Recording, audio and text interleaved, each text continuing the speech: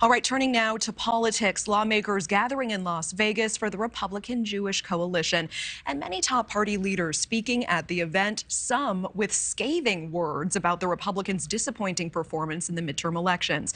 Others taking aim at former President Trump, calling for the party to distance themselves from him as he launches another bid for the White House. News Nation's Robert Sherman live for us in Vegas at the event this weekend. Robert. Hey there, Natasha. And the biggest names in Republican politics from across the country are here in Las Vegas this weekend. And one of the key questions on their minds is, should the Republican Party stay the course or should it change directions?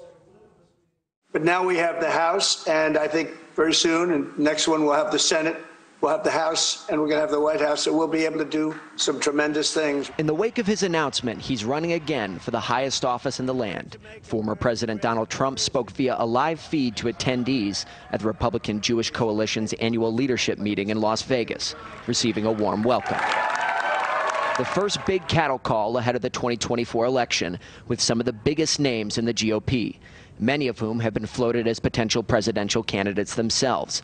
Some, like former Secretary of State Mike Pompeo, dropping hints of his future aspirations. Who knows? The next time we're together, we could be on a stage, multiple podiums. Who knows who else might be with us? Yeah, who knows? And who knows who will between us, and who knows what nicknames we might have. Others, like Senator Rick Scott, advocating for first and foremost honing in on the Republican message. What I think the issue is, we got to make sure we're very clear about what we stand for. We can't be compromising. We got to stand for the things we believe in and actually be hell-bent on getting them done. Former New Jersey Governor Chris Christie, however, calling on the party to cast aside former President Trump. We keep losing and losing and losing.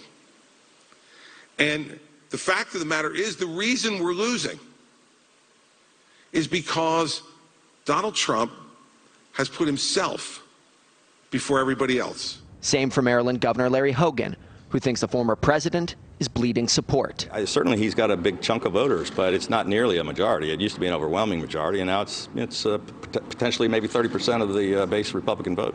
But Senator Ted Cruz says, let whatever's going to happen, happen. There's some people who are clearly positioning to run against him. I don't think he will be uncontested. I think there will be candidates who run against him. I don't know what will ultimately happen. I believe in the democratic process. I believe the voters can and should sort that out. So there you go, a mixed bag of sentiments here between Republicans on the ground in Las Vegas. We're going to hear from two more big names tonight, former ambassador to the UN, Nikki Haley, and the keynote speaker, Florida Governor Ron DeSantis. Natasha. All right, Robert Sherman live for us in Las Vegas. Thank you. Thank you for watching. Go to newsnationnow.com to find News Nation on your television provider. And don't forget to click the red subscribe button below to get more of News Nation's fact-driven, unbiased coverage.